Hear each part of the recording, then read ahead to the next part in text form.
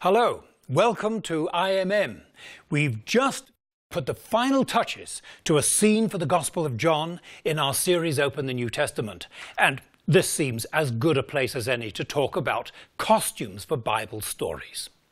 Hollywood movies, church dramas, children's picture books are just three areas of our cultural life where we're used to seeing people dressed as characters from Bible times. Now, three questions may come to mind. The first is what I'm seeing really accurate? The second is, how can I get the right look for my production? And the third is, how can I do all that on a very low budget? Well, let me explain. This interpretation of the parable of the kings at war in Luke 14 shows metal armor and weapons, historically accurate and expensive. And the set is a reproduction of a Greek house of the 2nd century BC. But in this scene, the soldiers in the army of King Herod in the 1st century BC are in plastic armor and weapons, and it's been shot out of doors, so there's nothing very costly here. The first question is, what are we trying to achieve? Presenting a Christmas play in a church is not the same thing as illustrating an article for an academic journal on clothing in the Roman Empire. But even a Christmas play should, if possible, have the right look historically. But it also has to meet expectations in the audience that are based on a long tradition of Christian art, from stained glass windows, classical paintings, and even Christmas cards. In this program, I'm going to show you some of the options, comment on them from a historical point of view, and show you how to make some of them on a fairly low budget and still get a look that's acceptable to most audiences. We've divided all this into chapters. And the first of them is on Jewish men, so we'll see you in a few moments.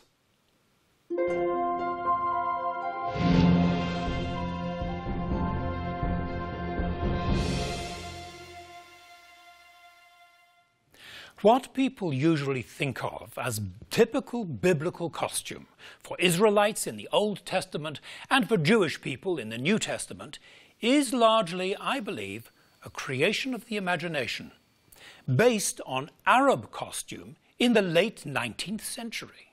Let me explain. In the Middle Ages, biblical characters were shown in medieval European costume. From the time of the Renaissance to the Victorian era, artists in Europe seem to have based biblical scenes and costume on whatever they could learn of ancient Greece and Rome, and sometimes the Jewish minorities living among them. But in the late 19th century and early 20th, things started to change. Travelers began to visit the Middle East, especially the land of Palestine, which was part of the Ottoman Turkish Empire. Artists who traveled soon realized that the Middle East was very different from anything seen in Western art. The Wise Men Coming to Jerusalem by James Tissot showed a real camel caravan in the desert of Judea. The Sermon on the Mount by William Hull showed what he believed was the very spot where Jesus taught. Like James Tissot, William Hull showed Bible stories in the real landscape and costumes he saw in Palestine, combined with some of the new information from archaeology. Harold Copping's paintings became popular prints in Sunday school classrooms and people's homes. The paintings by these artists had a huge impact. Hollywood film directors followed their lead. And now this is what people expect. Accurate or not, it has created a tradition of how Bible scenes are represented in the media. It's what I call the traditional look. From October 2009 to January 2010, the Brooklyn Museum in New York staged an exhibition of 350 paintings on the life of Christ by James Tissot. Let me show you one of them. This is the Healing of the Leper by Jesus. Beautiful painting, full of drama. But the buildings in this and the costumes were all from the late 1800s in Palestine, which is what James Tissot saw when he went there. I greatly treasure my volume of prints of the paintings, 80 pictures by William Hoe. This book is over 100 years old. Now here's a nice one. This is Jesus blessing the children in Jerusalem. A lovely picture. Here's a New Testament. It's got illustrations by Harold Copping. This is an illustration of St. Paul being lowered down the wall in Damascus, sitting in a basket. Pictures like this by Harold Copping and others shaped the mental images the people had of the New Testament. Let me show you another one by Harold Copping. Now, this is a favourite of mine. This is the healing of the blind man at the pool of Siloam in John chapter 9. But look at the costumes. The costumes are Arab costumes from Palestine from the late 1800s or the early 1900s. So, here is what people think of as biblical costume for a man. And it's based on Arab costume. First, a long-sleeved robe. In Arabic, this is called a dishdasha. It's also called a thawb. Then an outer robe. The outer robe is called a bisht. This one, by the way, is the real thing from Palestine and probably not later than the early 1900s. It's a really old one and very, very nice. And then their headscarf, which is called a kafiyah, plural, the plural is kafiyat, and this was held in place by an agal, which is a coil made out of goat's hair. But is this correct for biblical costume? There's no doubt that Arab countries at the end of the 19th century were very conservative and their costume had its origins in the ancient world.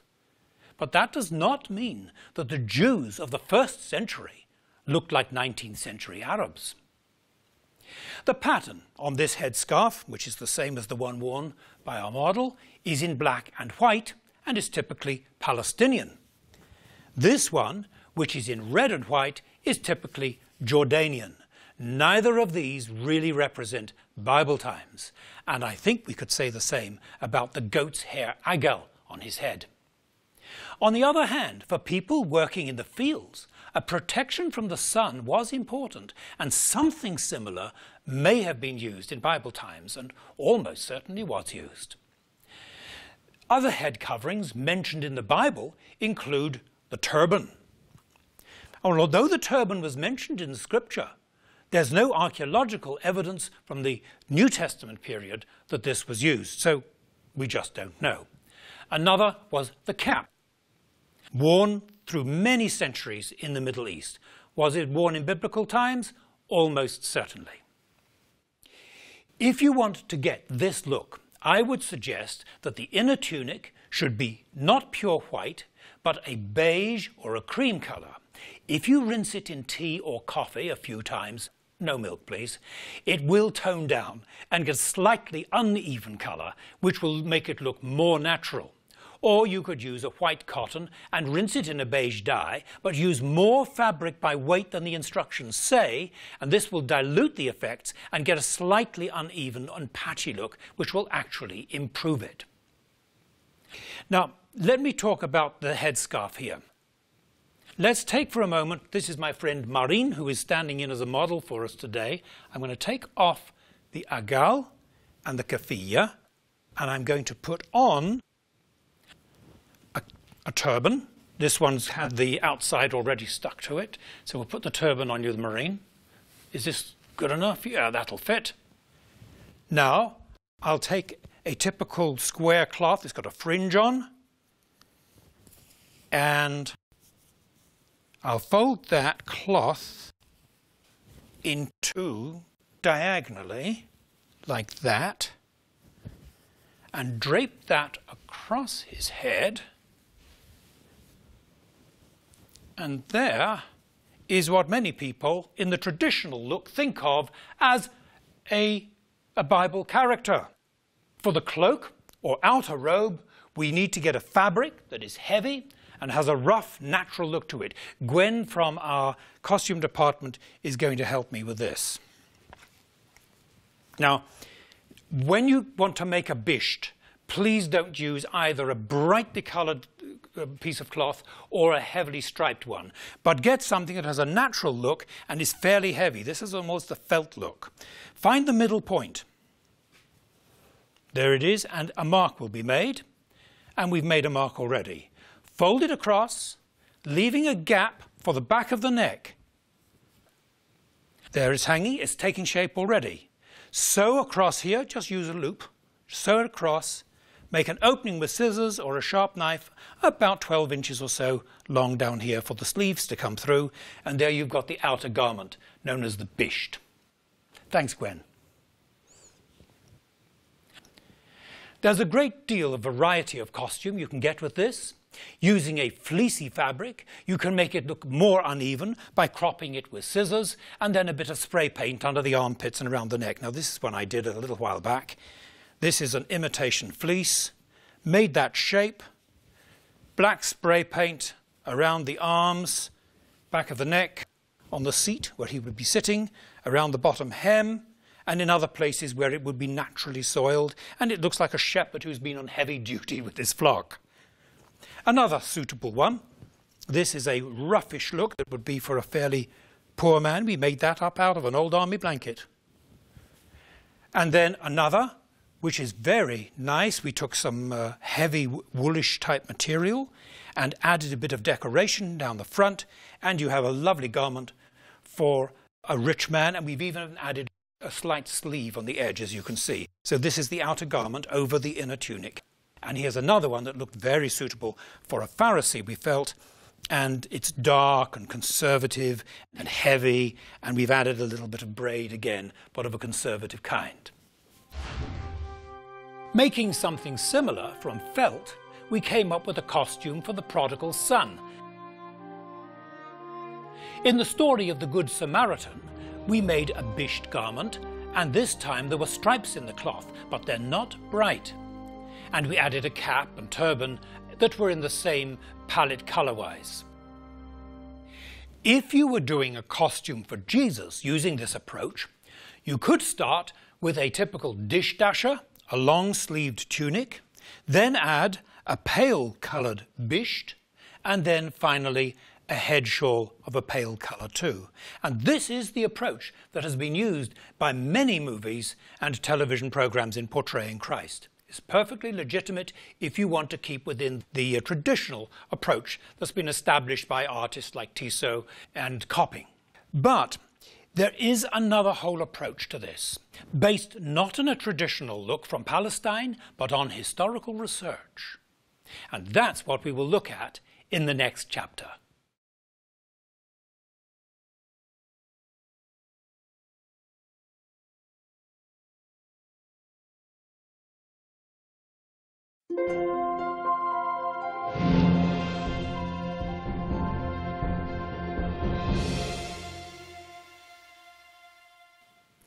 Let's take a different approach to Jewish men's costume, more historical.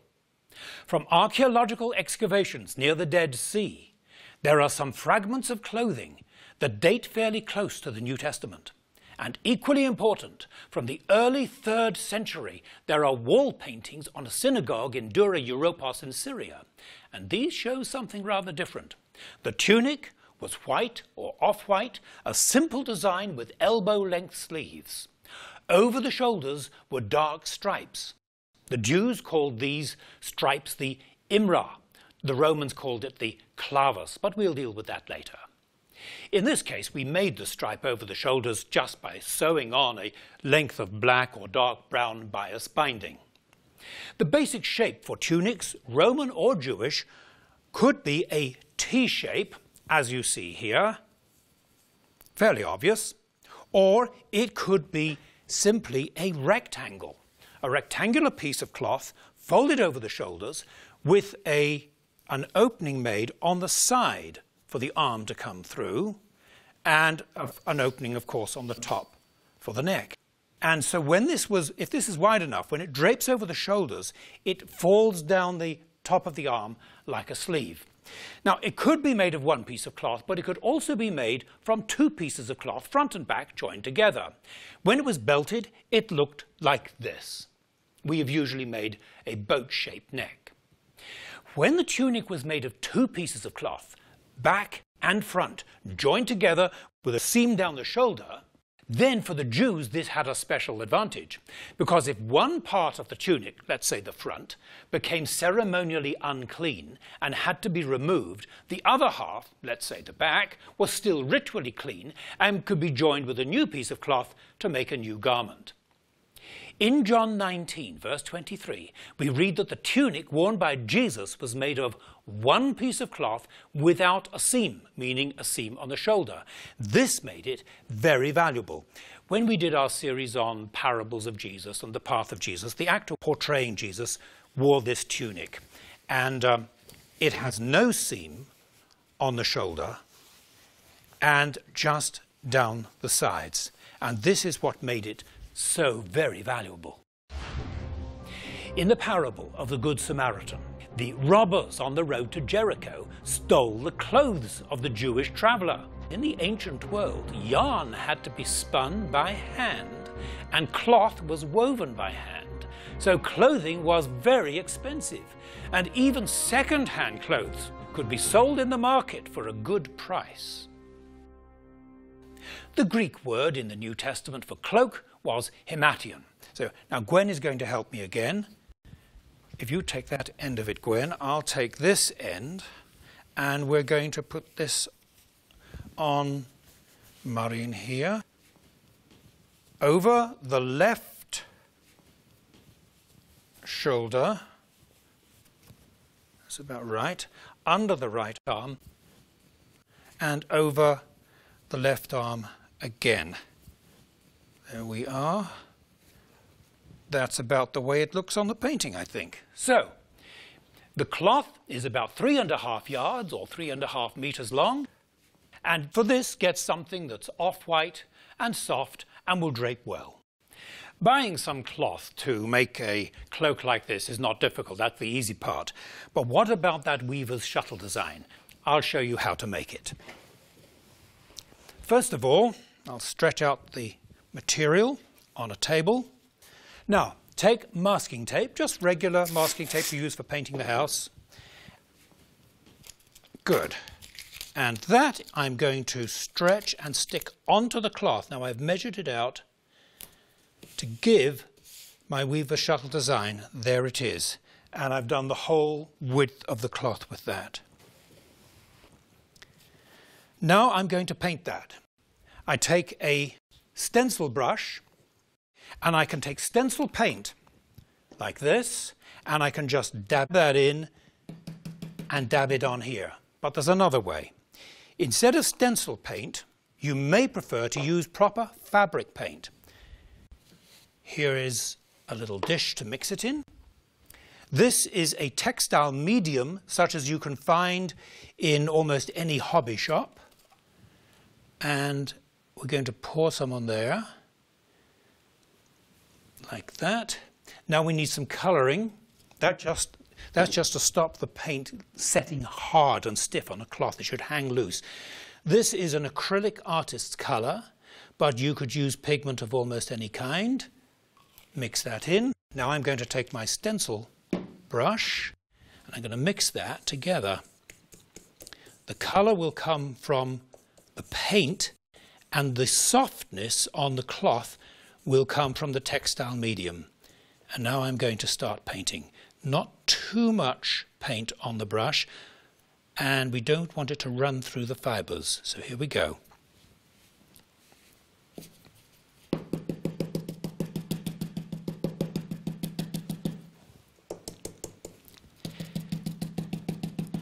In this case, I've gone with a very dark brown, which will have a nice natural look on the fibres.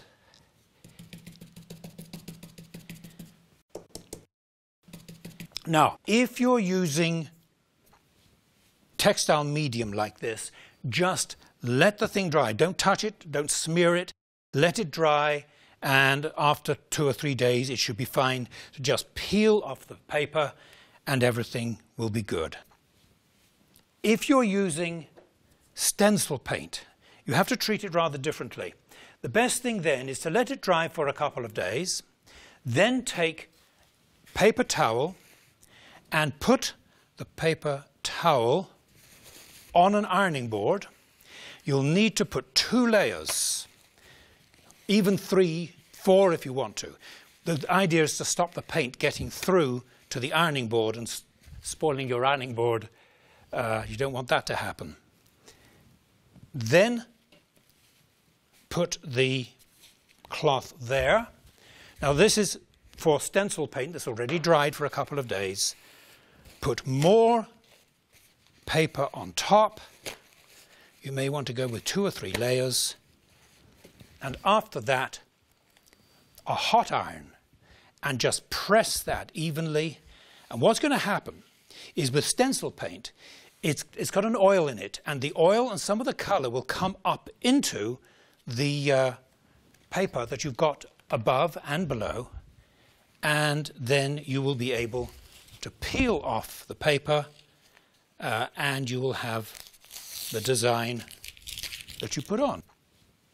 So, you see? And so on. And then you have to do the other side. Well, I've already done the other side in this. There it is, complete all the way through. We used garments similar to these for some of the scribes in the video programs we were making. We also used this style for Jesus, but we never used pure white. Pure white will not look good on camera. And for a scene in the ancient world, a natural linen or a natural wool look is much more authentic. As this is a Jewish himation or cloak, we need to add tassels. But first let's clear the deck here for action. Thank you, Gwen. And if you can get that paint at the same time, wonderful. Now, here we've got one. The Jews called a cloak like this a talit. These days, the talit is just the prayer shawl, but that is probably a descendant from the much larger cloak of biblical times.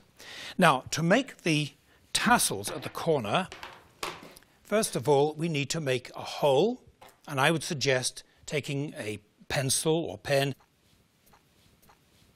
I've made a hole there. Good. Now, I'm going to take the threads. There are 4 threads. And according to Numbers chapter 15, one of the threads should be blue. Now, you won't find that on all prayer shawls. Many of them use only white threads. But recently in Israel, they've rediscovered the dye that was used originally to make these blue threads, and they're using blue threads again as the Torah instructs. And I've taken these threads, I put them through a bobby pin because you're going to see in a moment that makes it easier. Here are the 4 threads, equal length except one of them, and that one we call a shamash, and it is about twice the length of the other. So I'm going to take this bobby pin and just push it through the hole near the garment. You see? Now I've got my threads and can pull them through. That's just a little trick there. Now, I want to even up the ends of these. Here we go. That's evened up, and there's one long one. I'm going to take it from the side, which is here, and I'm going to tie a double knot. There we are. Now, about there. There we are. We'll get the shamash through. We've got a double knot. Now, take this shamash thread and wind it around the other threads 7 times. 1,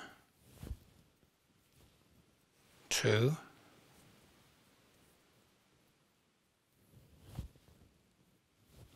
3.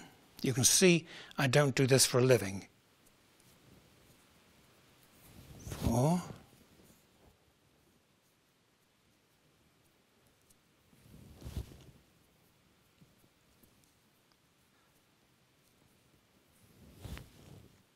When I've reached what I think is 7, I'm going to count them. Now we're going to take half of the threads, again 4 and 4, and tie another double knot.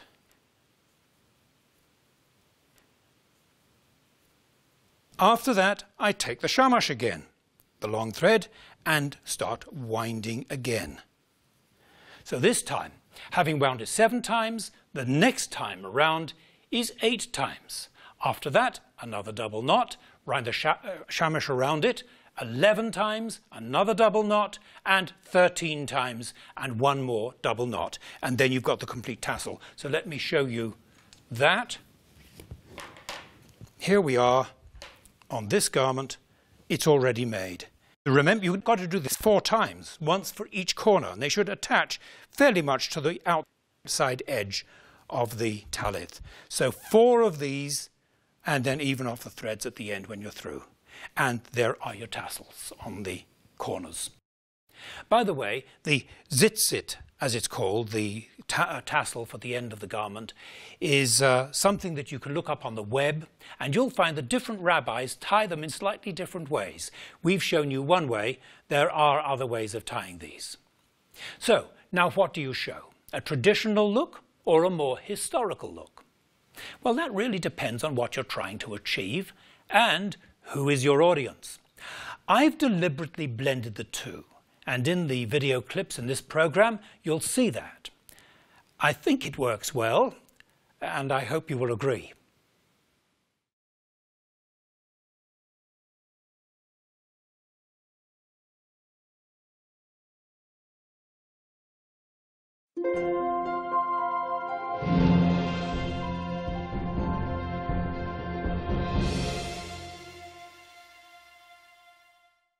Now let's look at Jewish women's costume. Again, the idea has been drawn from a traditional 19th century Palestinian peasant costume.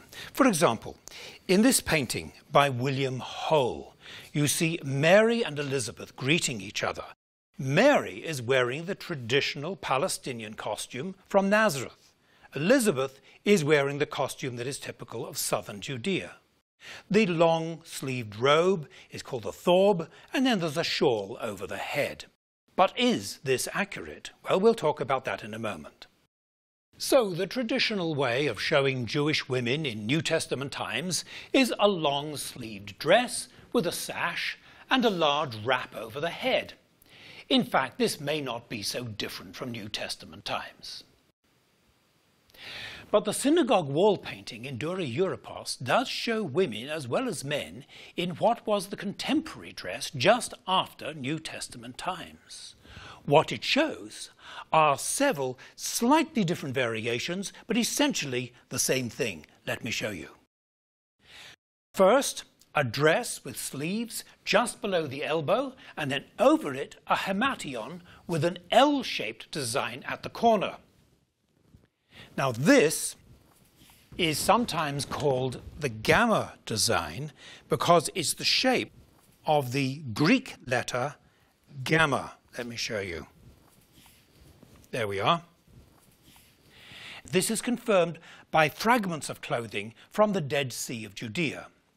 I have found that about 2.5 yards 2.5 meters of material is plenty, and it will hang well. Don't skimp on material. It's not worth it. The way we have put on the gamma design is exactly the same as what we've used for the notched band on the men's costume. Put on masking tape and then paint the pattern in with a stencil brush, either with stencil paint or with fabric paint. It's also been noticed that while white or pale cloaks had the notched band design, which we saw in the men's costume, darker cloaks had the gamma design. On colours generally, I prefer to keep to earth colours that look more natural. Don't have Jewish women wear bright red. It was not considered appropriate, and it was associated with Gentile women. But a dull pink or a reddish brown would be all right, and those are seen in the Dura Europos wall painting. And on their feet, the women have black slippers. So there you have something of Jewish women's costume, either a traditional look or a look based on the clothing fragments found in the Dead Sea area, the wilderness of Judea, and the wall paintings in the synagogue at Dura Europos in Syria, which date, as we said before, from the early 3rd century AD.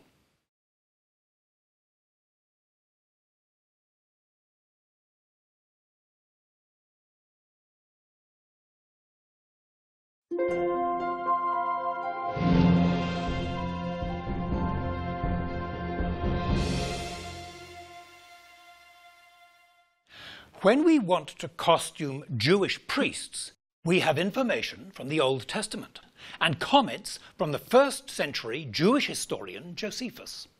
But some of the details still remain obscure.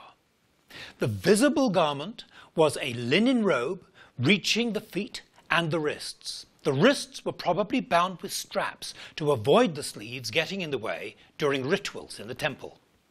The belt was a long sash with embroidery in blue, purple and red, and during sacrifice the sash was placed over the left shoulder.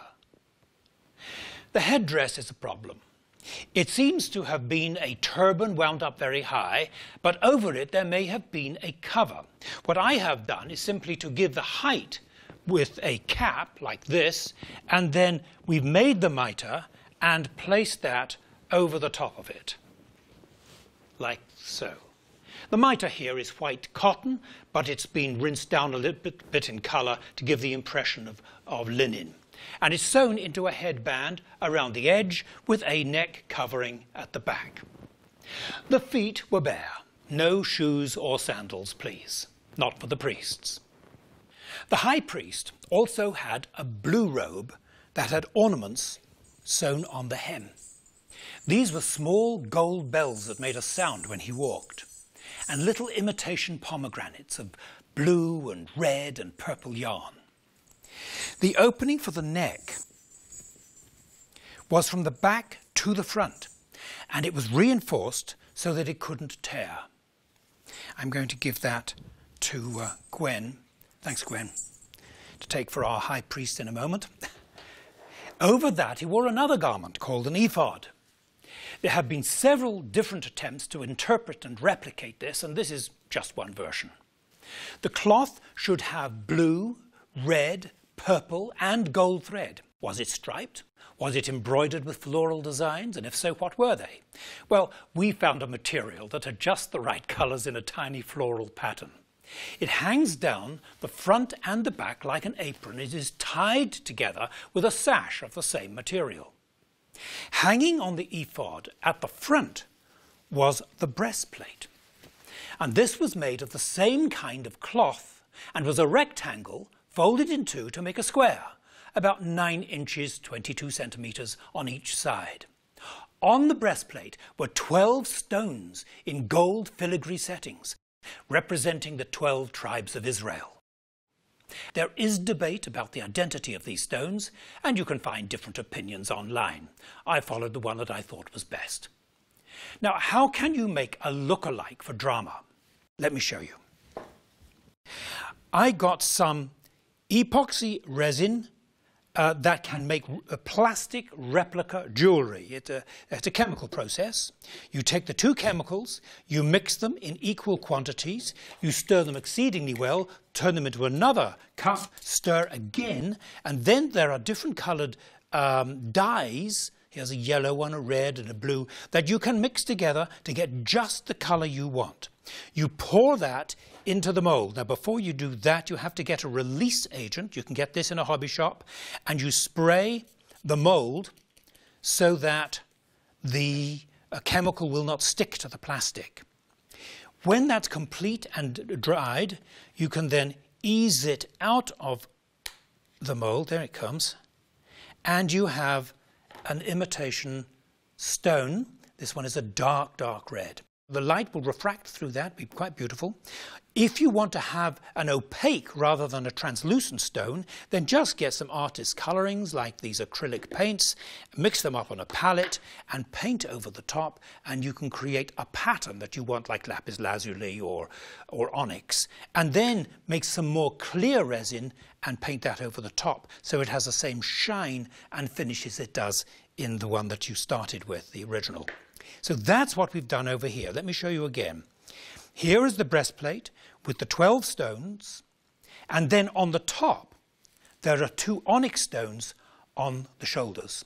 Now these in the Bible would have been engraved with the names of the 12 tribes of Israel. 6 on this shoulder, 6 on this, and 1 tribe each on the stones on the breastplate. We haven't done that because it wasn't shown in such close-up. There were 2 gold woven chains between the shoulder stones and the top of the breastplate, which had gold rings on it, and at the bottom it was attached with a blue thread from the bottom of the breastplate, which had a gold ring, to another gold ring which was sewn onto the ephod itself. So that's how we did that. Now I'm going to give this and the sash and the headband there, thank you, to Gwen, and we're going to see that in a moment. So this is how we put it together, and now I want you to see how the whole thing came together. I think it's rather good. So here is the high priest with all the items we've mentioned. On his forehead, the high priest wore a gold plate engraved with the words, "Holiness to the Lord." It was tied in place with a blue ribbon. Some dramas show the high priest wearing these clothes at all times, including the trial of Jesus. This is not correct. These robes were worn only on ceremonial occasions. In New Testament times, the Romans took charge of these robes and kept them locked away in the Antonia fortress, north of the temple in Jerusalem. When we showed the high priest Caiaphas interrogating Jesus, we dressed him in a white tunic and a typical Hellenistic cloak or himation, and wearing sandals. However, we did have him keep the priestly mitre and the blue ribbon just to remind us of who he was. The Gospel of Luke tells us that at the time of Jesus there were 2 high priests, Caiaphas and Annas.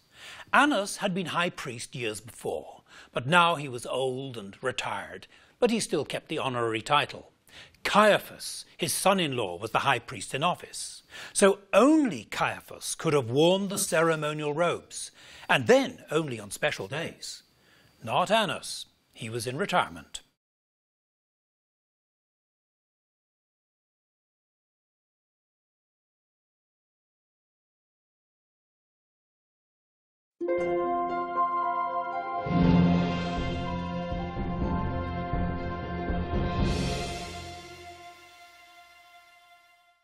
Most of the costume worn around the Mediterranean area during the New Testament period was related to the Greek culture before Christ.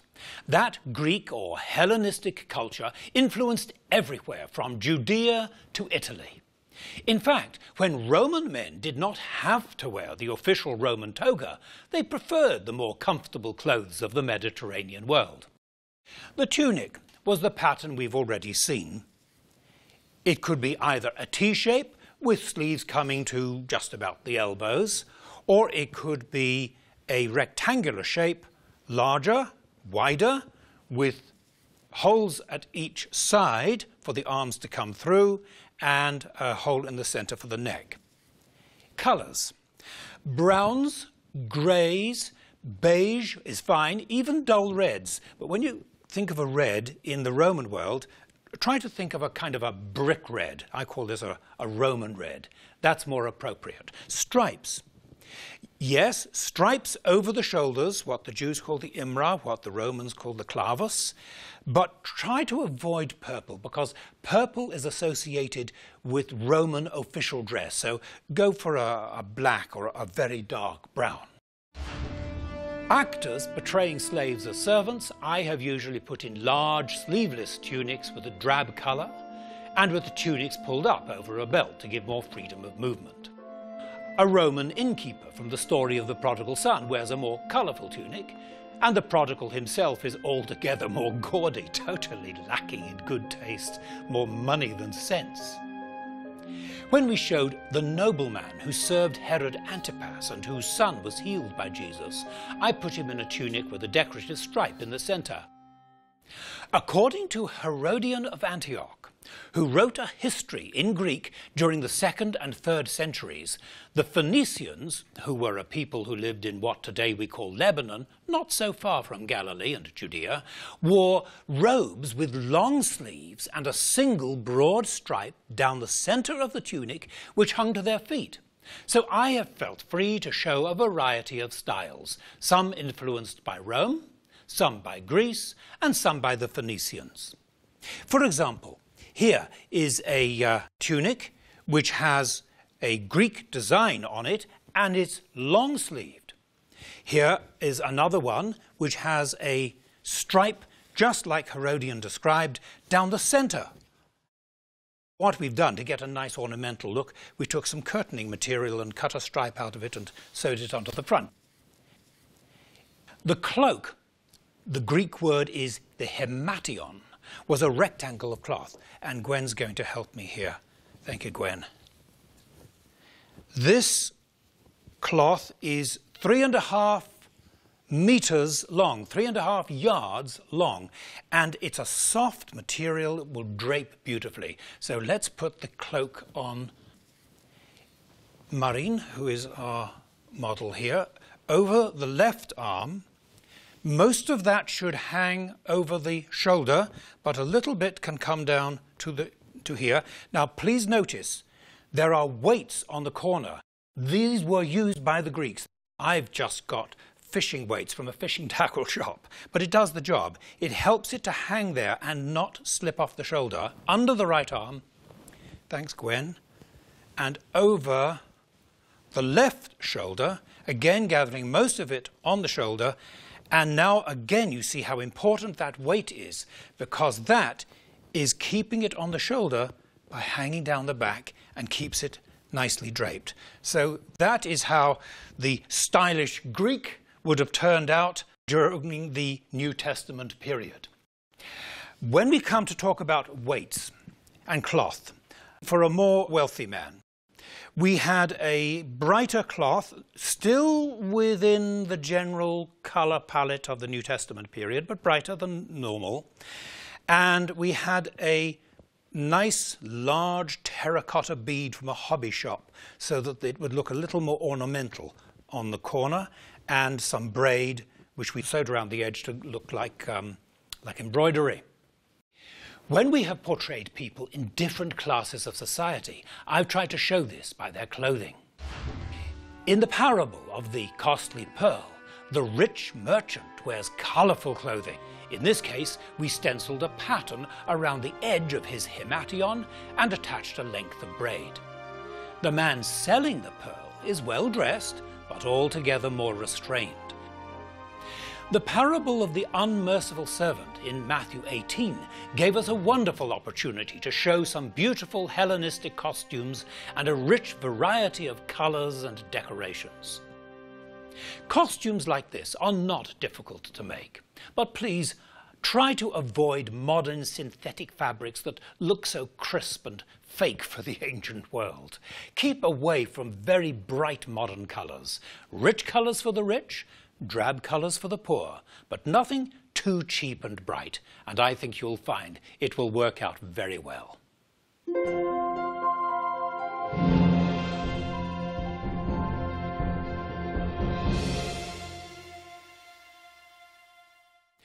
In the Roman Empire, Greek and Roman women wore much the same kind of garment.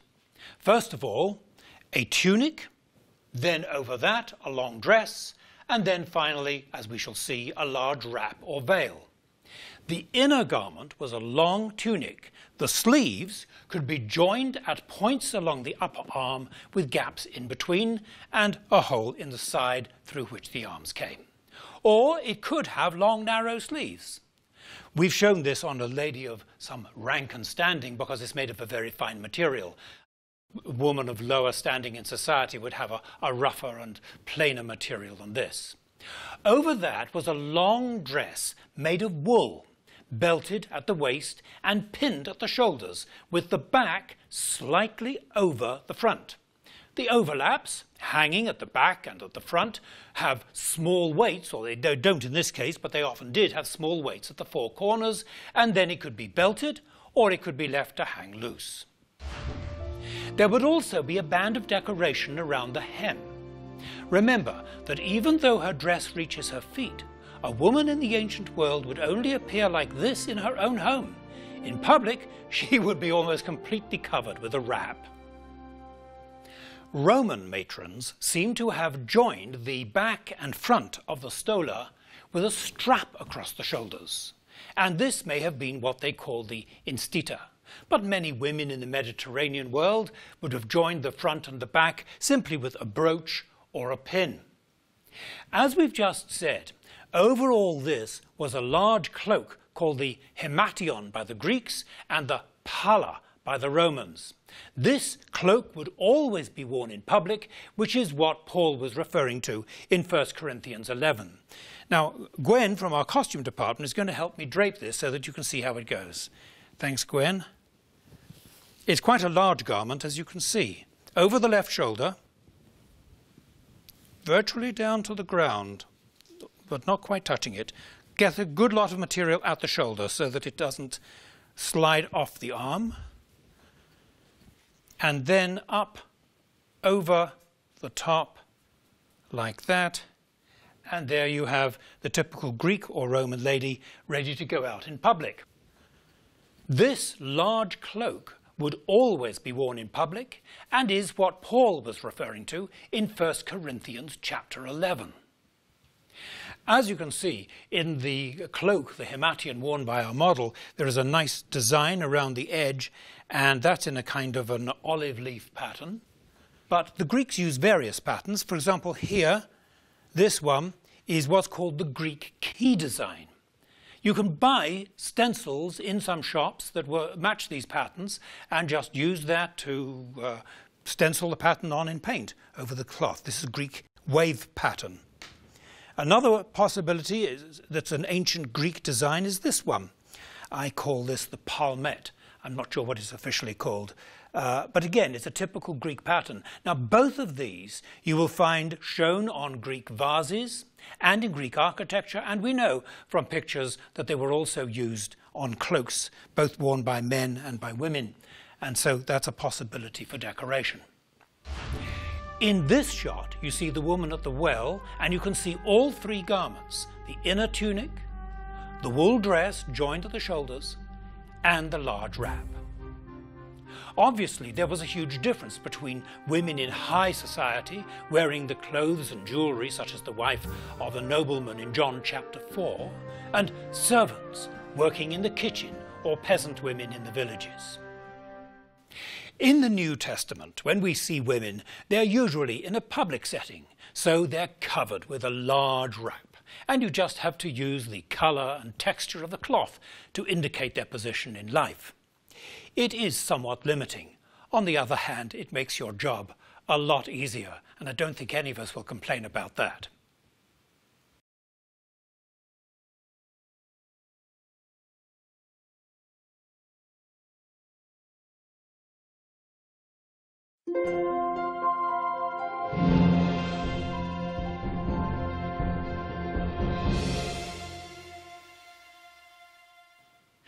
When we talk about costume in the Roman Empire, people usually think of togas.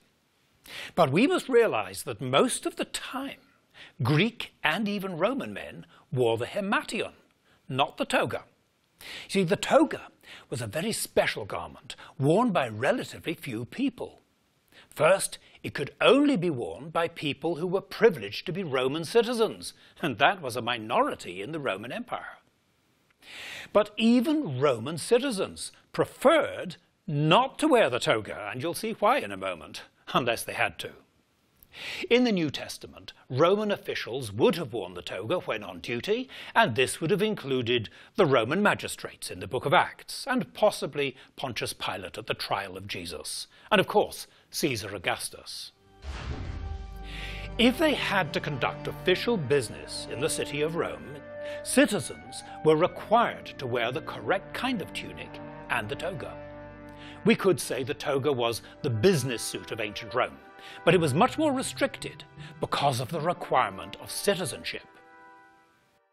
In New Testament scenes, we're mostly concerned with 3 versions of the tunic and 2 versions of the toga. But let's start with the tunic.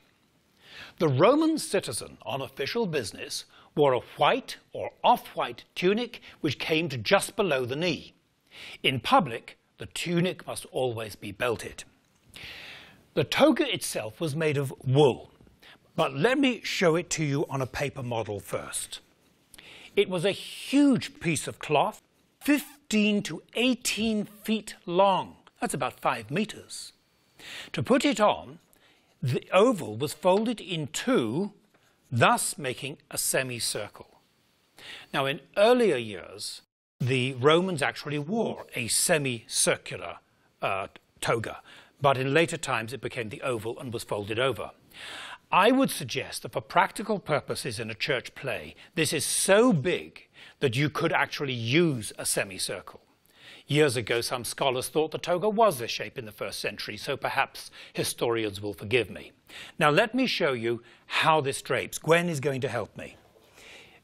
It usually took 1 or 2 slaves to get the toga on the Roman citizen anyway, so here we are with the slaves. Here's the toga. And here's how we're going to do it.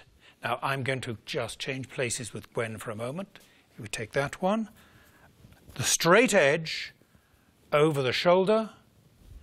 This straight edge, the curve is on the outer edge here, has got to hit the floor. A little fold there. You'll see why later. About that. Arm up here. Thank you, Maureen. That's very good. Under the right arm, keeping the straight edge near the top, the curved edge at the bottom, over the left shoulder again. Yes, about there. Now, we take that first layer, that's the straight edge that came in at the beginning, that came down to the floor, and we pull that up and hang it over the fold in the toga, making what was called the umbo. That was called the umbo. The lower part on that side called the sinus. If a Roman man belonged to the equites, the social class of knights, he had a narrow purple stripe called angustus clavus over the shoulders, about 1.5 inches wide, about 3 centimeters. The toga for a knight was still the plain toga virilis. But if he was a patrician, a member of the hugely wealthy Roman aristocracy, then he wore a tunic with the latus clavus, a broad purple stripe over the shoulders, this time about 3 inches, 6 centimeters wide. When we say purple in the Roman Empire, it was most likely not exactly halfway between red and blue, what we call purple. It was probably a reddish purple colour, something like a burgundy. The toga for the senior magistrates, which in practice meant many of the patricians who were also senators, was the toga praetexta, which had a broad purple stripe along the edge. Remember, the toga was not worn with sandals. I mean, can you imagine a business suit, white shirt and silk tie with sandals? The toga was worn with a special kind of boot called the calceus, and we'll talk about that later. When we shot scenes of Pontius Pilate, I faced a bit of a problem. Should we put him in military dress or wearing a toga? I decided on the toga.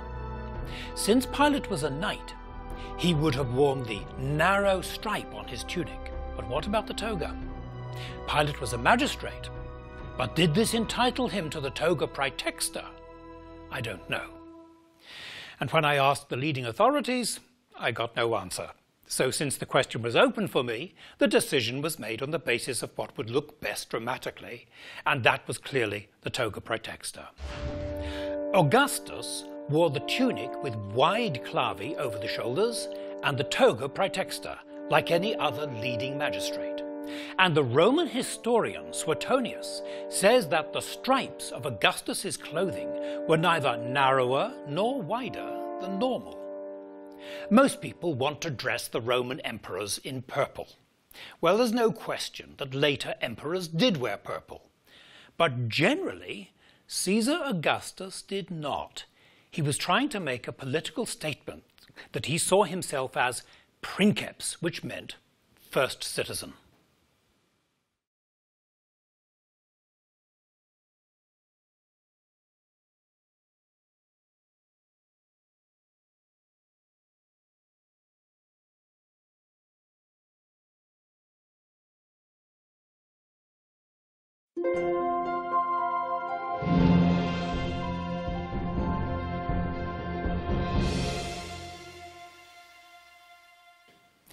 What about footwear? Well, let me show you several types. Now, the names I'm going to use will be Latin, but that's simply because there are no English words to distinguish between some of the different styles. In much of the Roman Empire, especially in the Western Empire, a popular form of shoe was the carbatina. The plural is carbatinae. This was made from a single piece of leather. Round the toe, it was cut into slats, and in each one a small hole where a leather thread could be pushed through. On the sides of the foot, it was cut into loops with elongated holes. At the back, it was cut in this shape to go around the heel and with very small holes just here. These could then be folded up and threaded together, as you see in this shoe. Then, from the front, we take the threads which have been put through those holes, and we pull them together, so, and we've created a toe. Then we tie a knot so that bit doesn't come undone, and the remaining part of the threads go through these holes in the side of the shoe and tie up around the front. As you can see, these are not difficult to make if you have the basic skills and you can get the tools and leather from a craft shop. Another form of footwear was the crepida. The plural is crepidae.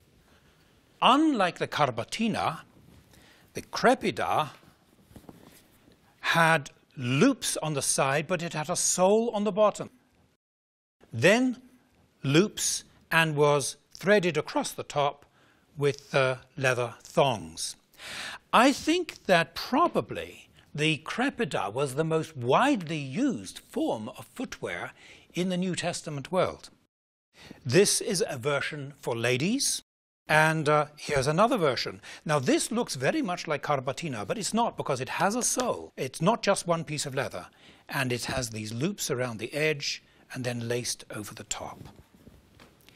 There are two words for sandals, soliae and sandalia, and they could describe different forms. Some were similar to what we call flip-flops. Sandals from the New Testament period have been discovered in the Dead Sea area and are just a sole of leather with a couple of thongs to hold it onto the foot. Now, getting accurate replicas of all this can be expensive, but it's possible to buy modern sandals that have more or less the right look, such as some of these. And with some skill, it's possible to make them. Let me show you some examples we've got here. I think the side and the front of it is just fine, but if we show the back, that lacing together at the back is something I've not seen on a sandal from the New Testament period. This, on the other hand, is a replica of a Greek period sandal, and it works very nicely, as you can see there, but that is a lot more expensive. The sandals worn by the Roman army had a special name, caliga, and they were different again. The loops in the caliga worn by the soldiers were very narrow. You can see how narrow that loop is. And they had many of these loops along the side and then up the ankle. And they, again, were laced together tightly with a leather thong. For the Roman citizen wearing a toga, there was a special kind of soft leather boot called the calceus. Calceus is a Latin word for which we have no exact equivalent in English. The plural of calceus is calcae. For patricians, which means many of the senators and all of the senior magistrates, we know that red was involved. But was it a red boot with black straps or a white boot with red straps, or what? I've chosen a red boot with black straps. But how do you do this on a low budget? I was able to purchase some suede moccasins. They're quite cheap. They're made of inexpensive materials. I removed the thongs from the center, opened up these seams, and painted them red. Then, having got them red, the right color, I took black straps, which were simply vinyl, cut them out, stuck them on each side, and then reinforced that with stitching. Now, how are we going to put that on the foot? Let me show you. Doing up the straps on the calcaeus is a little bit complicated, so let me show you. We've got 4 straps, 2 at the back, 2 at the front. We take the front ones first. First of all, let's get that boot as smooth as possible. Take the front strap across and notice the outside over the inside strap. Around the back of the foot, around to the front, and just keep going up the leg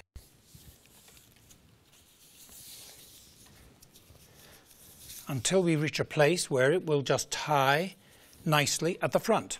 So here we go. We're going to tie that just in a knot there, and we will let the strap hang down.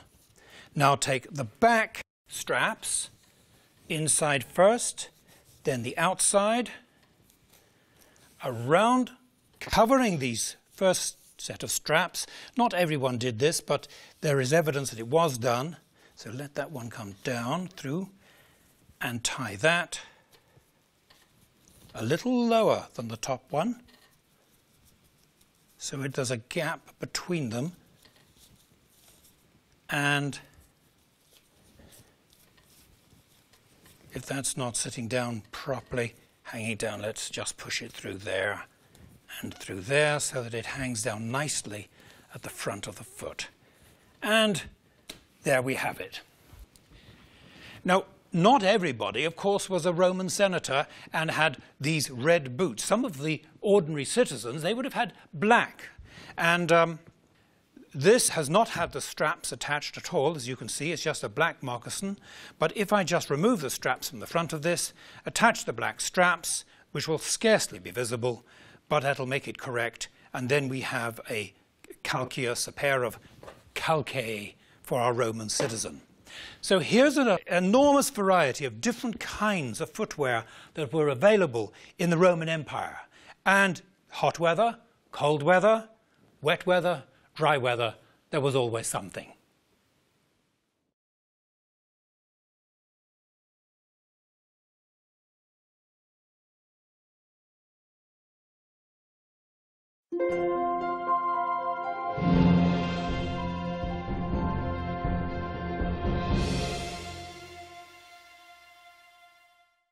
Why do Hollywood movies usually show Jesus Christ being crucified by Roman legionaries? And why do most people think that the Roman army was made entirely of legions? In fact, neither of these things is true. The military backbone of the Roman Empire certainly was in the legions. The legions were composed entirely of men with Roman citizenship. But a large part of the Roman army was made up of men from the provinces, who were full-time professional soldiers, but who did not have Roman citizenship. They were known as auxiliaries and were not organized in legions, but in cohorts. So the soldiers at the crucifixion of Jesus were Roman auxiliaries. The question for drama on video or stage or film is, did they look different? The answer is rather complicated, but for drama, I think the answer should definitely be yes. We associate the legions with the metal plate armor we call lorica segmentata. And the shield is curved but with straight edges. is called a scutum. The auxiliaries wore chain mail called lorica harmata and carried a flat oval shield called a clypeus. Here is a shield of the scutum type. Thank you, Maureen. It's got a curved face. It's straight at the top and bottom and has straight edges. The handle is horizontal on the inside, so it's carried like that.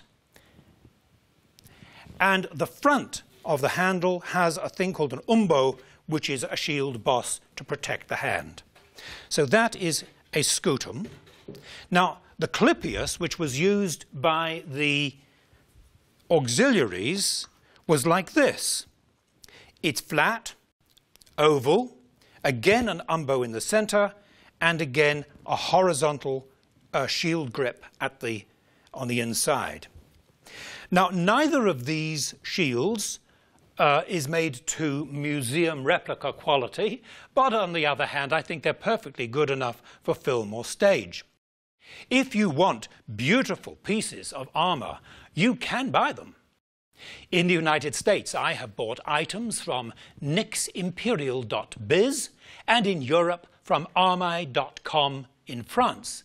But if you're on a low budget, armor made of steel and brass may be very expensive, so let me show you some alternatives. You may want to buy some and make some, and that's what I've done. Now here is the cord. You can buy this cord from Tobin's Lake Studios, and they will give you full instructions on how to make chainmail out of this. You take a number 15 knitting needles and just knit very straightforward, 1 row knit, 1 row purl, 1 row knit, 1 row purl.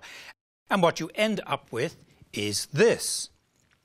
But remember, this is the front side. We're not interested in that. We're interested in the reverse side. So turn it around.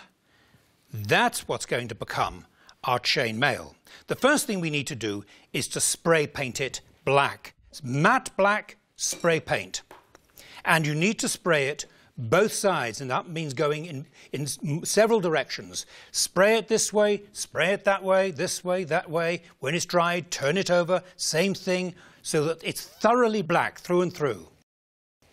Then, this is the top, this is the bottom of our chainmail. Take silver stencil paint. Here's my stencil brush, which is flat-topped, and don't want too much of this at a time. Just get the right amount. Sometimes it's good to dab it on some paper.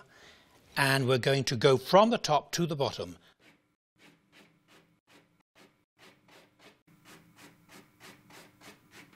And it's really a matter of your own judgment as to just when you stop on that. I'll leave it at that. So there we've got a little bit of chainmail. Now let me show you a whole piece. There we are. We've trimmed the front there with leather and added some ornaments there. There's a front piece, a back piece. They're joined together at the sides. That has to be done before painting. Joined on the shoulders. This goes over, and what you have there is, in fact, what our model is wearing. Exactly the same thing.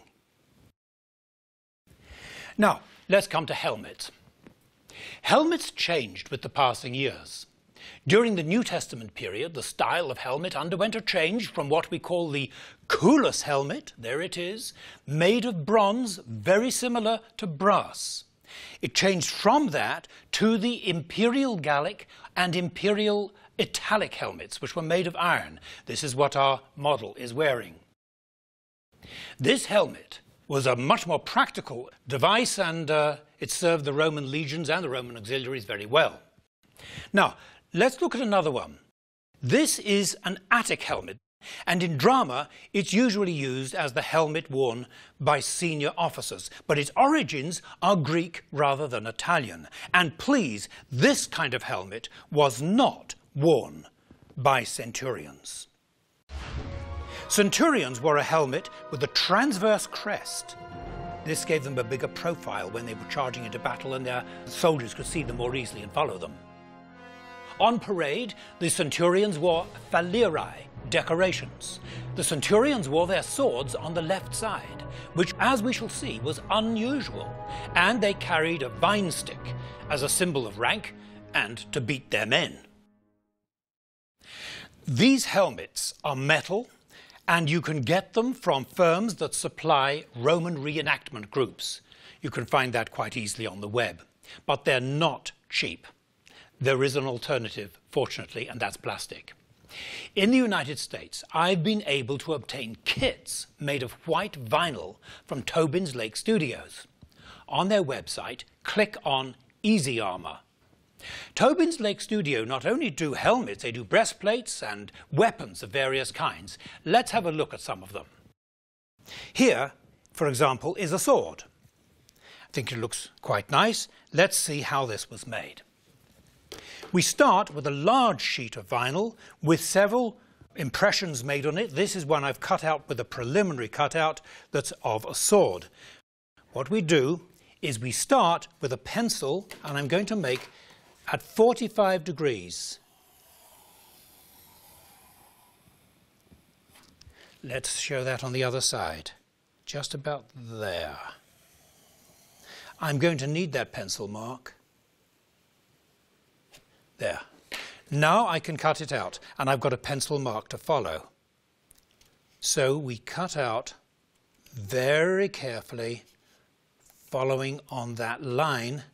And now I see how much I need that line to follow. Now here is one that's been completely cut out. Here is the second half. But if I just stick them together like that, they'll be too wobbly, they won't work. Get a piece of wood, put it in the middle, take glue. No hot glue guns, please, they will just melt everything. Just take some contact adhesive and stick that in there. When that's well stuck, then when that's firm, take the other half and stick it together, and you've got the weapon.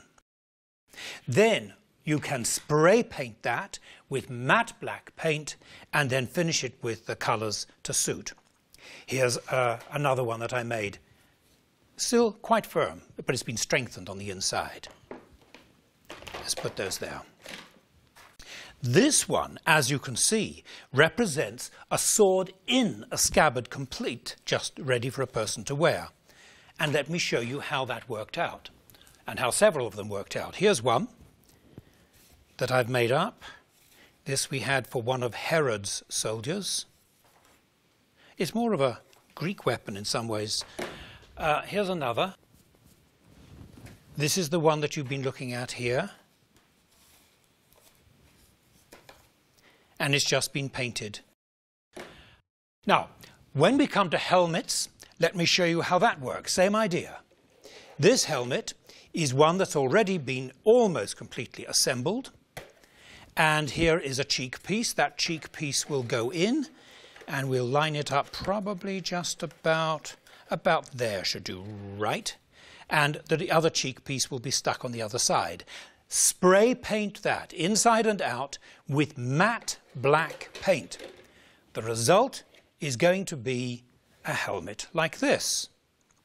Now what about the finish? Everything's in the finish. I have found, rather than painting these, I like to use an antique gold wax. This is called rub and buff, and it's used for touching up picture frames. What I do is I just squeeze a little of the wax out of that onto my finger, so, and then I start rubbing in small circles. Lots of little small circles. Keep going. Not right into all the cracks, because we want some of the detail in the cracks to show, like that. Now, after you've done that, take a soft cloth, a really soft cloth, and smooth and polish that really hard and fast, and you will find that comes up like a beautiful metal. There's only one problem with it, and that is because it's a wax, if something else rubs against that, the gold is going to come off and onto the other object. And I found a way around that too. I use acrylic spray varnish, just a clear varnish, an acrylic spray, and just spray the whole helmet, very thin coat, don't let it run. And what you find it comes with, this is another helmet with a different kind of style, but it's the same finish. Now, this helmet we used for King Herod soldiers because they were not Roman soldiers, and in the eastern part of the Roman Empire this kind of a shape seems to have been quite popular, so we used that for Herod soldiers. We had quite a number of other kinds as well. This represents a Greek-style helmet of the Hellenistic period, the period after Alexander and up to the 1st century before Christ, certainly in the 2nd century. Whoops, leave that one there. And here's another one which we've painted, and I've attached bits and pieces from other helmets, and we've made that up to look very good for one of Herod's officers. So there you have the way to do helmets. In this scene, the helmets, the breastplates, the swords are all made of vinyl. Are these items right for Romans? Well, for the Roman army, not really. But for King Herod soldiers, we don't know exactly what they looked like. So something like this, which fits the general period and with the Eastern helmets, works well enough. In the Roman army, infantry soldiers, except the centurions, wore their swords on the right side and a dagger on the left. Soldiers wore 2 belts, one for the sword, the other for the dagger. Now, let me show you that in some detail. When there were 2 belts, the belts were fairly narrow and they had bronze metal plates on them. This is an exact replica, including a Roman buckle. The dagger has, as you see, 4 rings and straps went through this to hang it. Now, if I take this belt through the back and pull that through, there it is, ready to hang on one side. With the sword, it's very much the same. Here is the sword in the scabbard.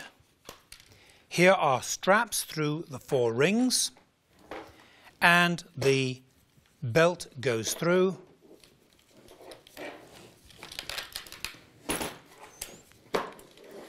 And there's the sword hanging on that side.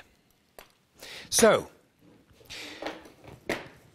when both of these were put on together, the appearance was like this.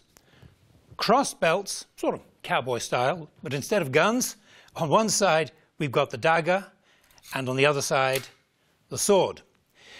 In this case, as this is slightly earlier, about the time of Augustus, the helmet is the coolest style which was used then. But we can equip this man now as a Roman auxiliary. There is a shield of the Clypeus type, and we take a spear because auxiliaries, but not legionaries, used spears. So now we have the kind of soldier who would have been present perhaps at the crucifixion of Jesus. The blade varied from time to time. Excuse me. This is called a Mainz pattern, named after Mainz in Germany, where the first example was found. It's of the Augustan period, slightly wasted in the blade here, and a long tapering point. On the other hand, a later type is this one, which we call the Pompeian pattern, because the first example was found in Pompeii, where the blade has parallel edges, and then the tapering is not quite so elongated. Later in the empire, exactly when we're not quite sure, a change was made, and the dagger was hung from suspenders, and then the sword hung on a baldric, which was a strap going across the shoulders, and so the sword was held that way. Centurions had a different kind of belt again. They had a wide belt, and then the sword on a baldric, the dagger would be hung from a small belt. A very important item to remember is the sandals. Military sandals. The Romans called them caligae. They're similar to the style we've seen as crepidae. Very narrow loops with the threading going between them, and with hobnails on the soles. The hobnails were important. They gave a good grip on the ground. During the fall of Jerusalem, which was a terrible, horrible event, there was a Roman centurion who got into the temple area, and he was chasing a group of Jewish rebels. And as he was chasing, he was so big, this fellow, so powerful, so strong, so heavily armored, they were terrified of him and ran away. And as they were running in the temple across the marble, they heard a crash behind them. The soldier had skidded with the hobnails on the marble floor and gone crashing down. Because of his armor and weapons, he couldn't get up quickly. So they turned around, pounced on him, and finished him off.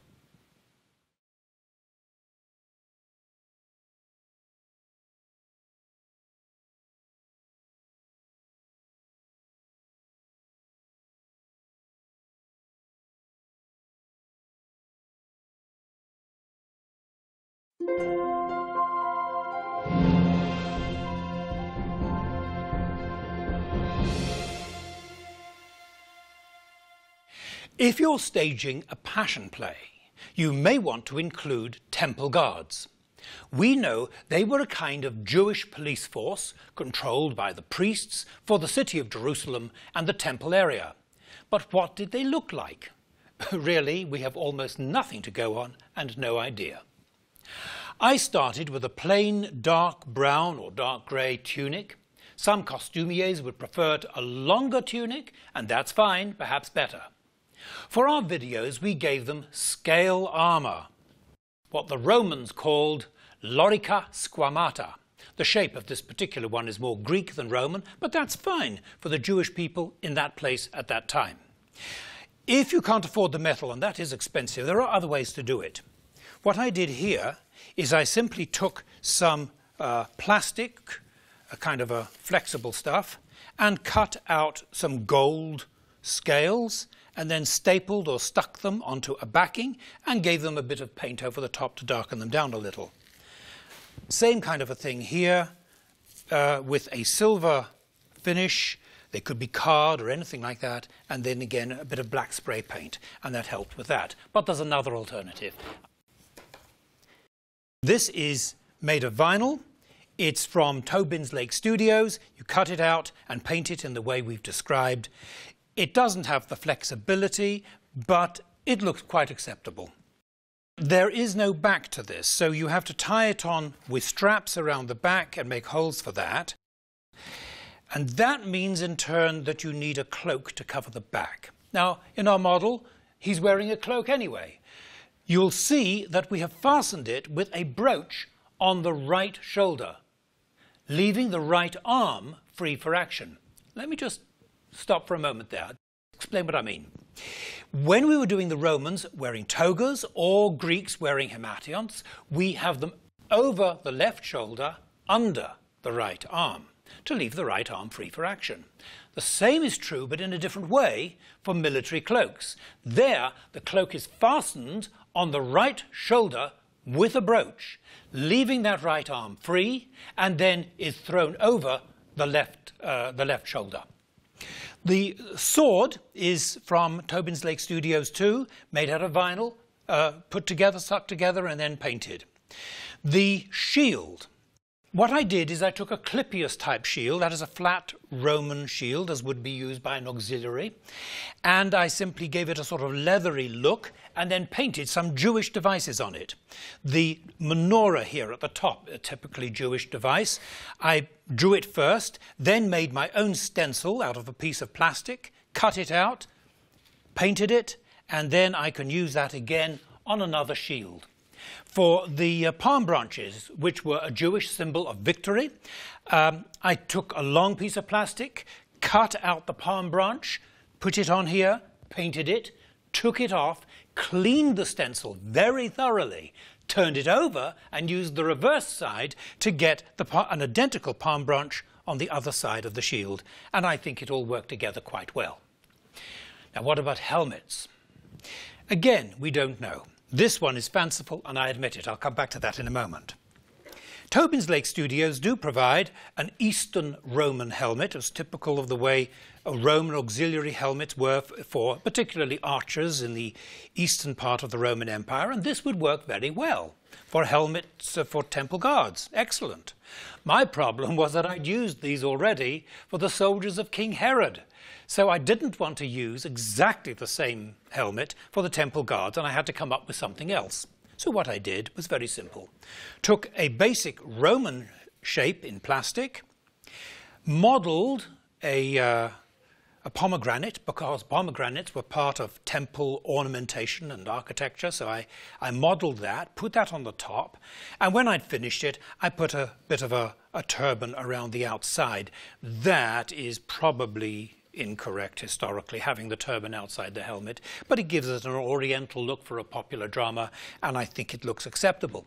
So if you want to use temple guards in your drama, just understand a little bit of what the Romans did, a bit of what the Greeks did, and then some Jewish history, and combine it in some way, and I don't think anybody can prove you wrong, because nobody knows what they looked like.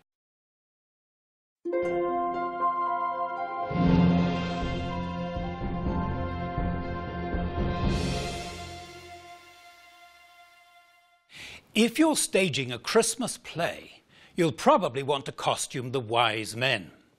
If you just want to do something colourful, fanciful, Christmassy, use your imagination. If you want to be even vaguely historical, then we must talk first about who the wise men actually were.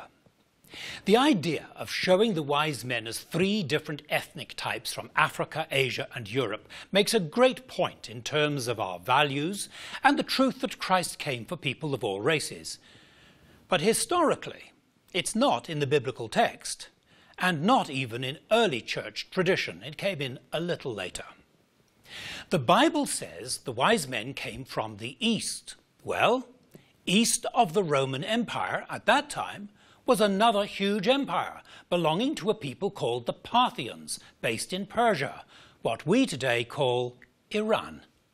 Some commentators have talked about the possibility of Jewish exiles or even Gentiles coming from Babylon. But the early church fathers mostly believed they were Persians. Clement of Alexandria, Cyril of Alexandria, Chrysostom, Origen, and Ephraim Syrus all took this point of view. The earliest pictures are in the catacomb of Santa Priscilla in Rome. The epitaph of Severa, dated 330 AD. And then much later, in the 6th century, the mosaics in the Byzantine church of Sant'Apollinare Nuovo in Ravenna all show Persians. The mosaics are all very colourful. They're beautiful, believe me. I also saw an old sarcophagus in San Vitale in Ravenna, and all these portrayals show typical Parthian costume with long trousers, long-sleeved tunics, cloaks fastened at the neck, and caps that come forward at the front.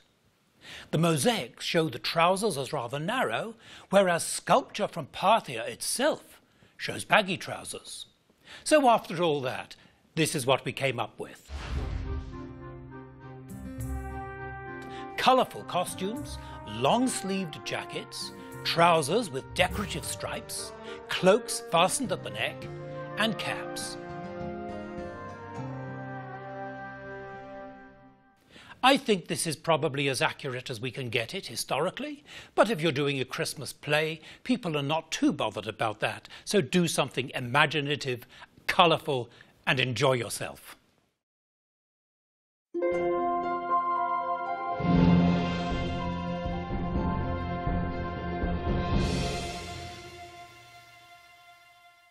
A word about books. The best that I've come across is by far The World of Roman Costume by Judith Sebesta and Larissa Bonfante, published by the University of Wisconsin Press in 1994. It includes not only Roman costume as such, but also the costumes of other people in the Roman world, such as the Jews. A much shorter book is Roman Clothing and Fashion by Alexandra Kroom, from Tempus Publishing in England, published in the year 2000. Again, it's an excellent book and includes sections on Greece, Syria, Judea, and part of the Roman Empire. A much older book that I've used is Ancient Greek, Roman and Byzantine Costume and Decoration by Mary Houston, published by Adam and Charles Black in London. The first edition of this book was published in 1931 and the second was in 1947. And knowledge of Greek and Roman costume has advanced considerably since then, so it's very dated material. And remember, Mary Houston describes Greek costume, but for the most part, she's writing about classical Greece and not the New Testament period. Pictures are always useful, and there are several books by Peter Connolly that include a few pictures of costume. Living in the Time of Jesus of Nazareth from Oxford University Press, 1983. This is also available in America, but under a different title. It's called The Jews in the Time of Jesus, a History, but it's the same book.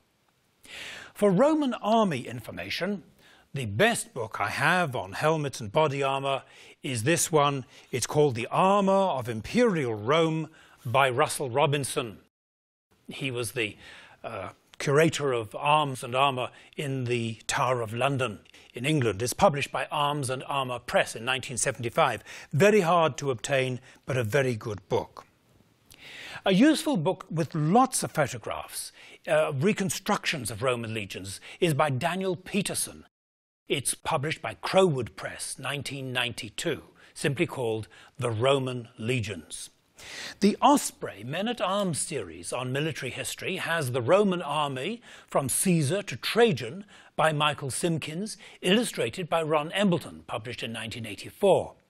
There are several books in this series. There's another one, The Praetorian Guard, in the Elite series, about the Praetorians who were the guards guarding the emperor in Rome. As someone said, who guards the guards?